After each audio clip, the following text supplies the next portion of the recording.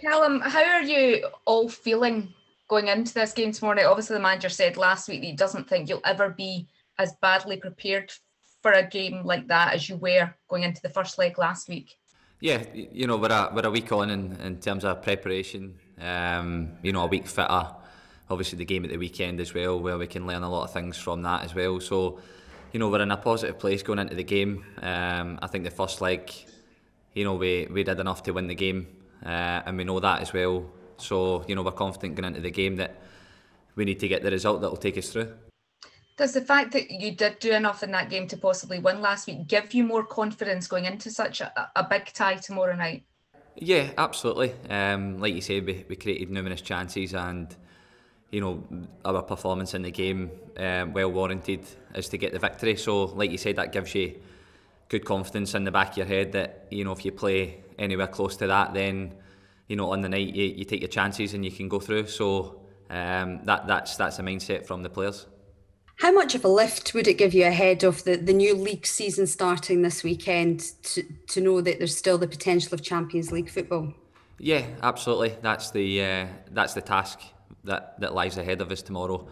The games come thick and fast now, so like you said, we win tomorrow night. It gives everyone at the club a massive boost, gives the supporters a boost, and it gives the players a boost as well. So that's why we're here. We're here to win the tie and progress, and then, like you said, it sets up a good weekend for us looking to the league opener as well.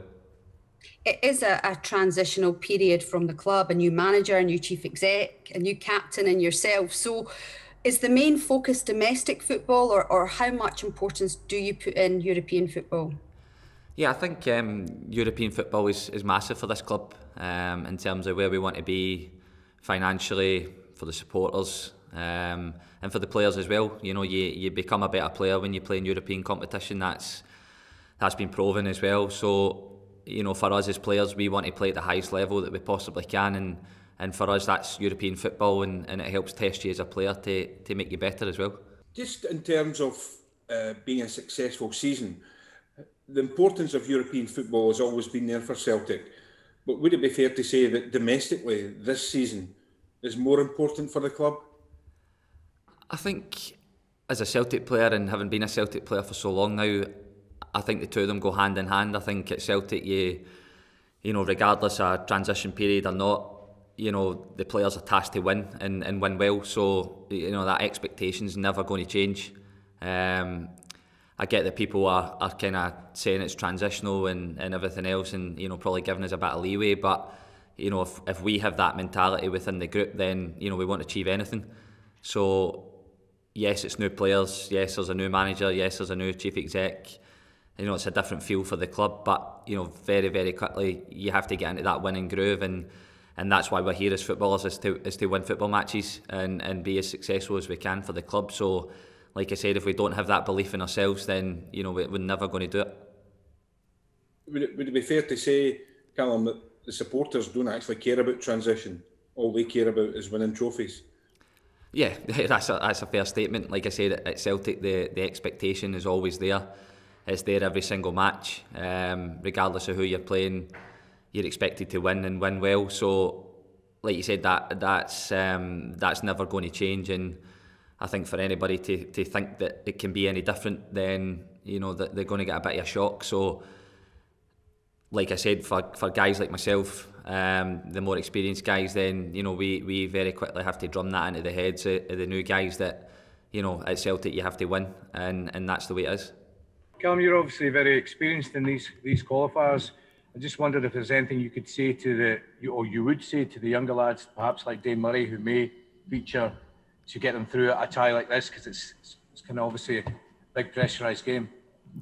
Yeah, of course, but being at Celtic and obviously for myself coming through the youth academy, then at every level there's pressure and expectation to perform and win matches. So for him, this is obviously the next stage of his development, and like you said, he'll have to lean on guys like myself and James and some of the older ones as well. So it's about us trying to help him through the game as much as possible. But I've got every confidence that if he plays, he'll do very well. And like you said, when he stepped in Last week he was excellent as well, so it shows that he's got that potential and he's got that level of performance in him. So it's just about us trying to make him feel comfortable and confident as possible, and like I said, then Dane can trust his abilities. You obviously created a lot of chances in that first game as well, Callum. The team that is confident that you could kind of create enough to see your team through. Yeah, well, that's I always speak about it. That's the difference at European level is, you know, you can create chances, but you have to take them as well. You have to be ruthless when you're up in the game and you're having a good moment in the game. You have to take advantage of it. So, you know, like you said, we're confident in the knowledge that, you know, if we play the right football in the way that we can play, we'll create chances, but then we have to take them as well. So, you know, ultimately that's the story. Callum, you've obviously been involved in a lot of these games that come so early in the season. How do you get over the lack of preparation, and do you find that a week can make a big difference at this time of the season as well? Yeah, I think obviously week by week, and especially sort of pre-season and getting everybody back in, and then, you know, match fitness is completely different obviously to, you know, training and preparing well. So, you know, I think you can only really hit your groove once you start playing in the games, and like I said, the games are proper intensity. You know, the last two have been a real step up in intensity and quality that we've played. So, you know, like I said, hopefully a week further down the line we'll be in a better place, and we look forward to the game. And have you been able to quickly learn from Saturday's match and kind of move on from that without not letting it affect your confidence? Yeah, of course, every game is a chance to learn, and you know, we've done that. We've had a look at the video where we can be better, especially when we are sort of attacking as well. We've got that balance behind the ball to stop counter attacks. But, you know, like I've said before, it's when you have so many kind of new players and young players, then it takes, you know, a few games for them to gel. So it's just about the manager getting his message across and the players listening and taking on that detail, and then you just try and implement it in the next game. Hi, Callum. You talked about you can't really judge until you get into the groove and playing plenty of games, but how do you compare this season to where you were at the same time a few seasons ago? You know, you've not qualified for the Champions League for a couple of years, and it's what the club want to do. How do you assess compared to other years, and do you still believe that you definitely can make it into the Champions League?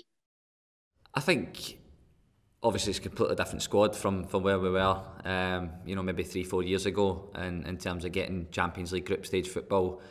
There's a lot of new players, a lot of young players, so they've still got a lot of developing and learning to do as well, and that doesn't just happen overnight. But like I said before, if you don't believe that you've got a chance, then it'll never happen. So in football, you have to trust yourself, trust your teammates, trust your manager, and together, you know, if everyone's on it and gives 100%, then, you know, anything can happen. And that step is to take that step tomorrow night, and that'll give us a massive confidence boost in that run. Just in terms of the manager, how are you getting on in terms of taking on his new methods, his new philosophy, playing style? How's everyone getting on? Yeah, good. I think you can see the sort of attacking footballs is flowing. You know, we've created a lot of chances in the games that we've played. And then obviously just in transition, just to be tidier, you know, as we are building up the pitch, then, you know, the game at the weekend is probably a perfect example. If you're not quite set behind the ball, then, you know, you can get done in counter-attack. So we have to work really hard, you know, as the players, alongside with the manager, to just fine-tune the detail of that. And like I said, you only get better when you do it with games and match practice.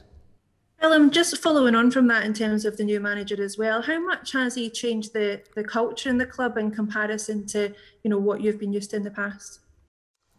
I don't think he's done too much different in terms of, you know, culture. I think there's an expectation here at Celtic where, you know, you have to live and breathe football. When you come in the morning, you're super organised, you're ready to go, you do all your prep work, and then when you get on the training pitch, you give 100% to the cause and try and, you know, first of all get better as a player, and then collectively get better as a team. So, you know, I think he understands that this club is sort of built around that. And, you know, I've touched on before, there's a lot of young players, you know, especially coming for the academy as well. They know exactly what that's about. So it's just about, you know, the ones that we add into the mix, then, you know, they quickly understand it. you have to be 100% on it every single day to get better as an individual and then as a team collectively. And in terms of those new players that you mentioned that are coming in, have you had the opportunity as captain to maybe have a wee chat with Carl Starfelt yet, or Furuhashi are still on their way over? Yeah, they're in London just now, so you know, I'm actually going to speak to them this afternoon, so get a chat with them, see how they are, and then obviously, you know, we're really looking forward to adding them into the group, and you know, seeing that the qualities that they've got, you know, can really help us as a squad and as a team as well. So yeah, I'd sort of aim that this afternoon to have a wee chat with them as well. Anyway, what did you learn from about Midtjylland in the first game, and what do you expect from them tomorrow? I thought the first leg was a very physical game. You know, a lot of high intensity running, a lot of challenges. You know, some longer passes to try and put us under pressure and fight for second ball. And I think it'll be, you know, more of the same, very similar tomorrow night. You know, we look forward to the game.